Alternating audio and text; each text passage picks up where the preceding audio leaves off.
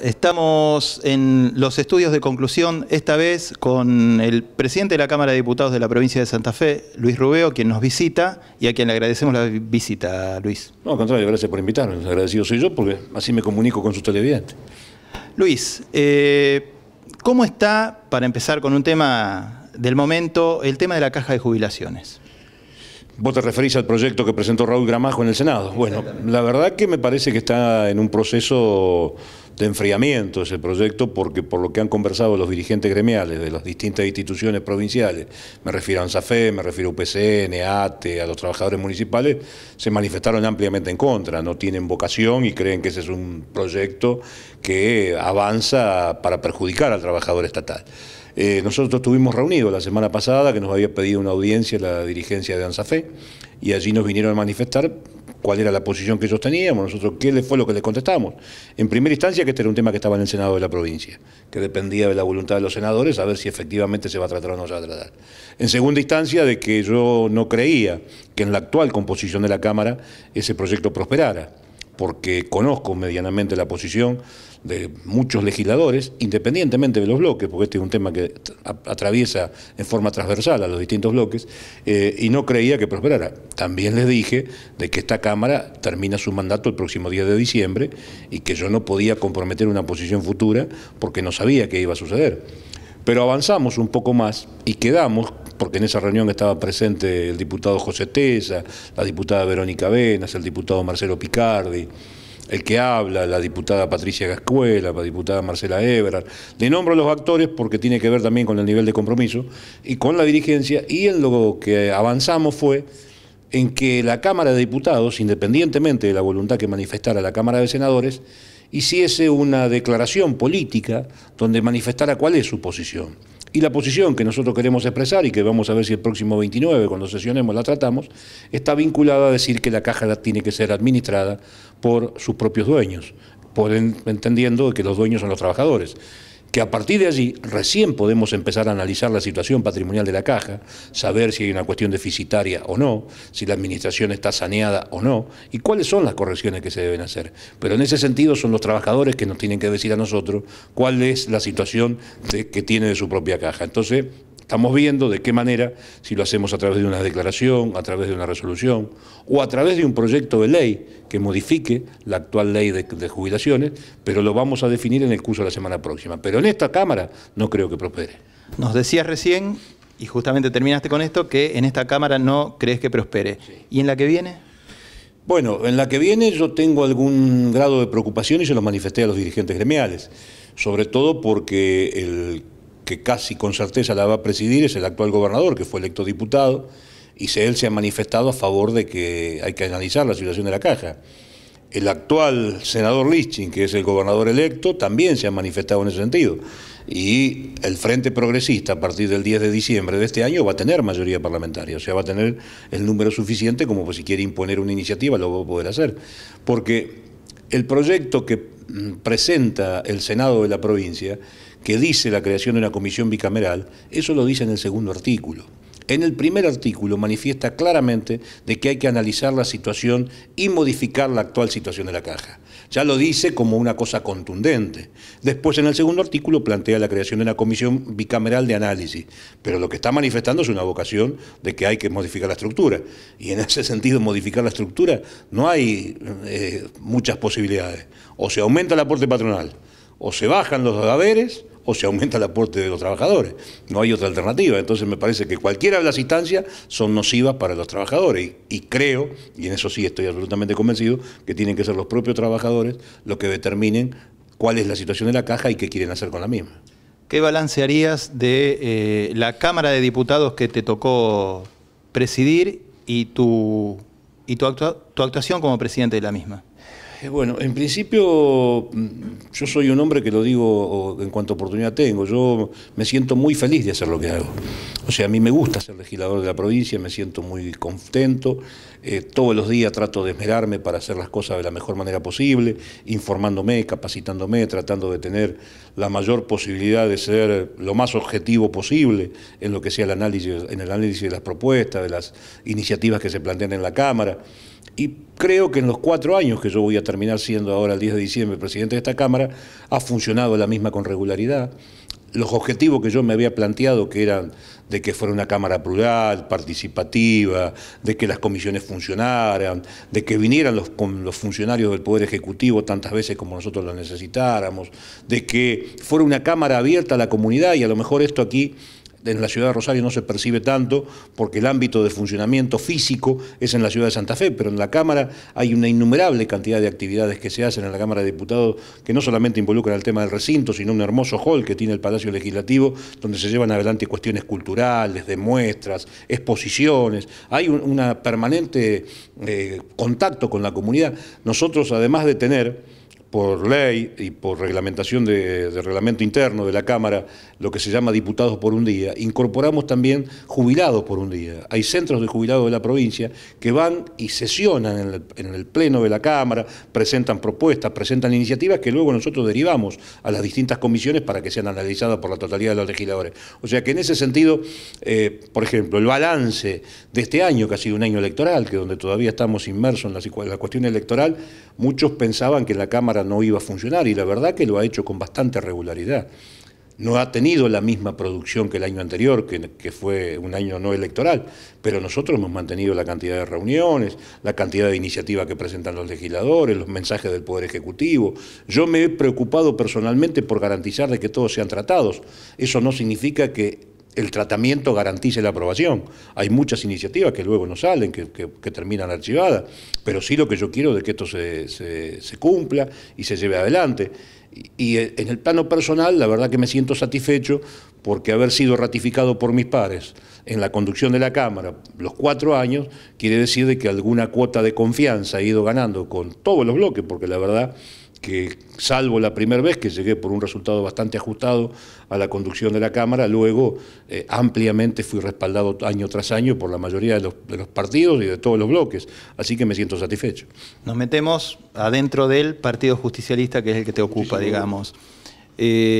¿Cómo ves el Partido Justicialista, su representatividad para con los afiliados?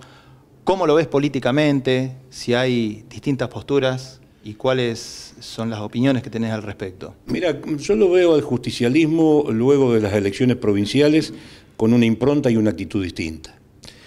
Creo que no hemos sacado de encima ese pesar que teníamos de pensar de que el peronismo siempre iba a ser el tercero, que habíamos perdido posibilidades de competir por la conducción de la provincia.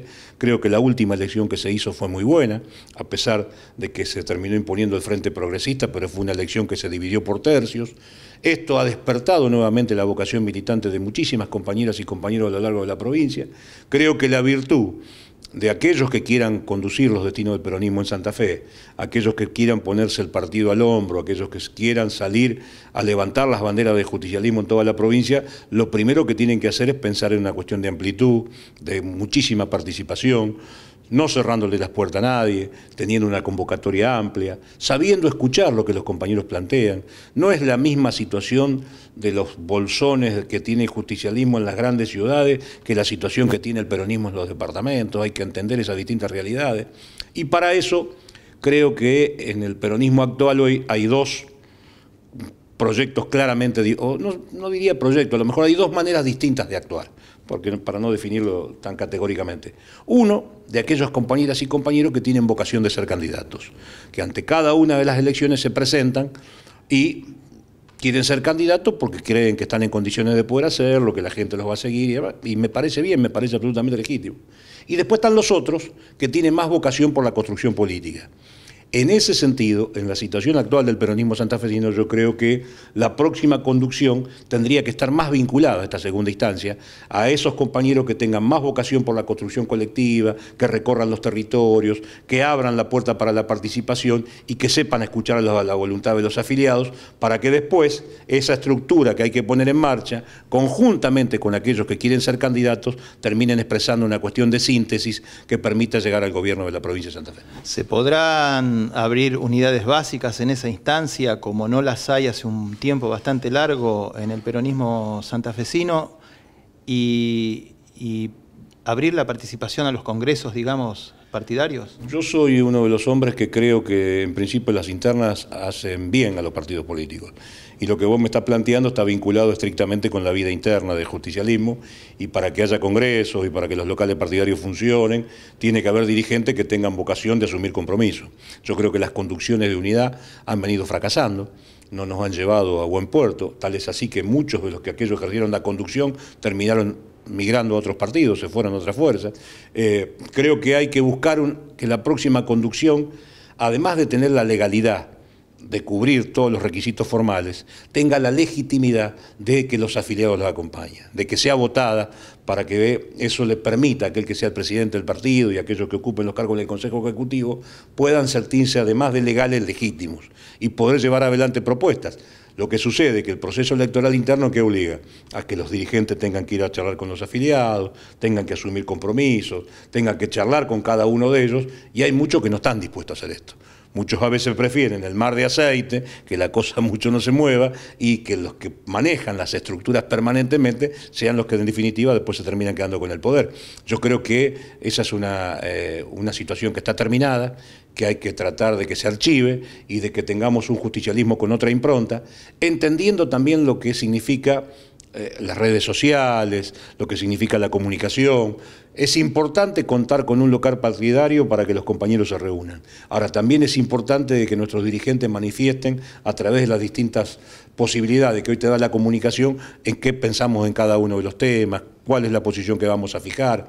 Entender que aquellos que somos legisladores, como es mi caso, no somos librepensadores, porque hoy hasta el sistema electoral que tenemos en la provincia permite de que cada uno piense de que, bueno, que llega y que llega porque la gente lo votó y no tiene ninguna cuestión. Yo creo que hay la pertenencia partidaria, marca una cuestión claramente, lo que significa un compromiso ideológico, una manera de llevar adelante un proceso de militancia, cuál es el nivel de compromiso que uno está dispuesto a asumir. Y en ese sentido, vuelvo a insistir y por eso pongo mucho énfasis en lo que te dije en la pregunta anterior.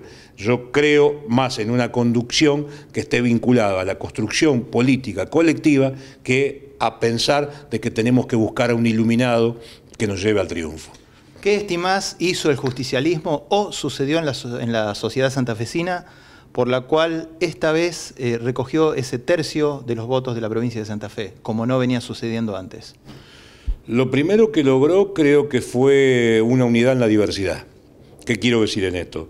Creo que los distintos sectores internos, luego de haber competido en el proceso interno, nos pusimos de acuerdo y todos trabajamos para el mismo sentido y a pesar de las diferencias, que las tenemos y las seguimos teniendo, las hemos postergado en función de un objetivo común que era tratar de lograr el gobierno de la provincia. A pesar de que eso no se logró, lo que sí se estableció es que se aumentó notablemente el piso y creo que eso es altamente beneficioso para todos. Yo no soy de los dirigentes políticos que creen de que se pueda construir sobre la derrota. Yo creo que el triunfo le hace bien a todos y después habrá que ver de qué manera cada uno se va adecuando o se va mimetizando, se va posicionando en lo que significa eso. Pero lo primero que hay que hacer es que ganar. Y creo que en el peronismo hay nuevamente vocación por ganar. Hay nuevamente por recuperar el poder político de la provincia y en ese sentido los dirigentes que estuvieron llevando el proceso adelante en lo que se refiere a las candidaturas dejaron las rencillas internas de lado y nos pusimos a trabajar en ese sentido. Y creo que hay que volver a tratar de repetirlo. Ahora, vuelvo a insistir, el año que viene hay que elegir autoridades del partido. Creo que esas autoridades tienen sobre su espalda una grandísima responsabilidad. Es generar las herramientas y el vehículo indispensable que hace falta para llevar al peronismo Santa Fe al gobierno en el año 2019. No es poca responsabilidad. ¿Cómo estimás serán estos 4 próximos años de gobierno de la provincia en manos de Lifchitz?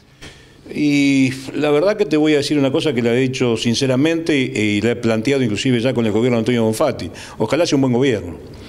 ¿Por qué? Porque yo vivo en esta provincia, yo la quiero la provincia, la recorro, yo vivo en esta ciudad, seguramente me voy a morir acá, tengo mi familia, mis hijos, y quiero vivir en una sociedad tranquila, en una sociedad que se desarrolle. Lamentablemente el Frente Progresista yo creo que tiene que revisar la manera con que viene llevando algunas políticas en el marco de la provincia de Santa Fe. No solamente lo que está vinculado a la seguridad.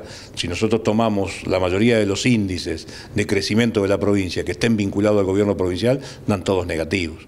Tenemos menor cantidad de obra pública, tenemos menor cantidad de desarrollo vial, no hemos crecido en un plan educativo que sea lo suficientemente atractivo para llegar a un proceso que yo creo que es indispensable, que es el de la doble escolaridad. Tenemos situaciones de falta de crecimiento y de desarrollo en lugares que la provincia necesita, pues yo escucho a veces muchos dirigentes que se llenan la boca hablando del norte de santafesino y piensan que el norte es la ciudad capital, no saben dónde queda el Rabón.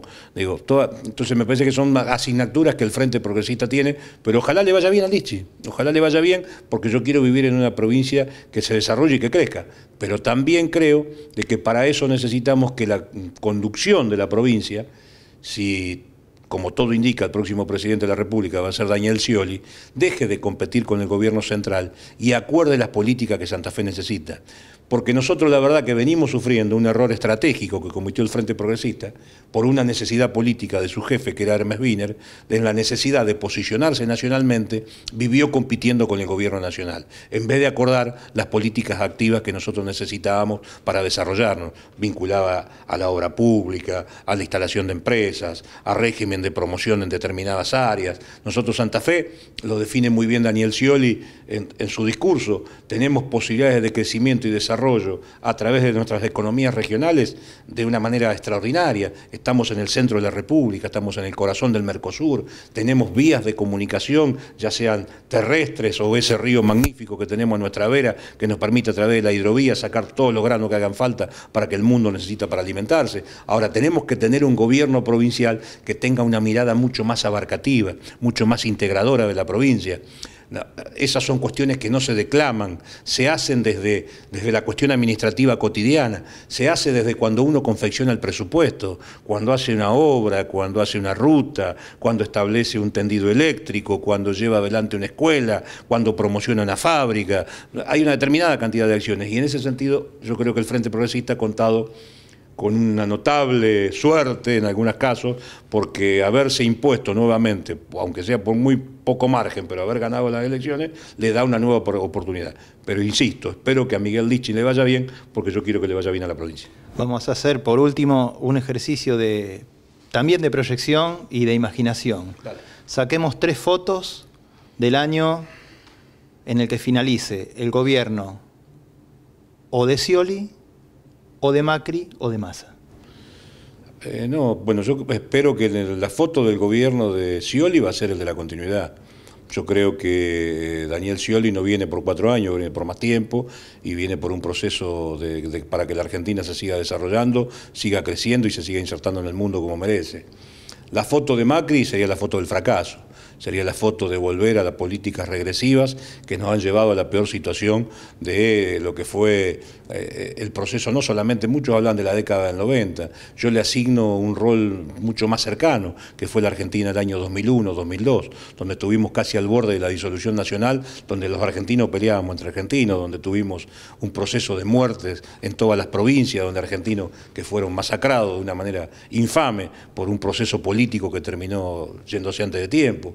Y la foto de Massa es la foto de la gran contradicción, es la foto del querer estar y el querer decir de que la va a hacer mejor, pero la verdad que es una foto que me cuesta mucho imaginármela, porque no creo que llegue al gobierno de la República, porque uno si quiere cambiar las cosas que le parece que están mal adentro de su partido, adentro de su movimiento, las tiene que pelear de adentro.